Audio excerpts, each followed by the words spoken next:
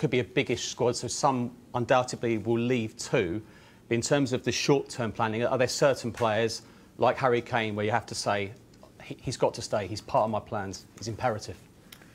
So it's question 3, and it was Harry, was it? Okay, we were running a pool of the coaches. I think Milad won, actually. I had over 6 because I thought you'd care more about me than Harry.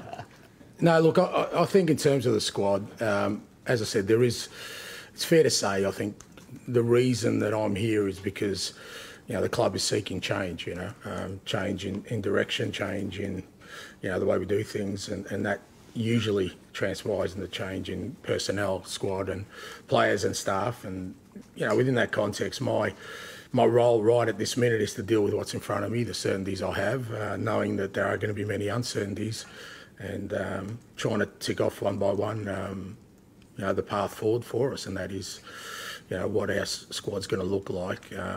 May take a little while until the season starts before we have clarity on that, but within that, I can't wait for that moment to start working. We've started already.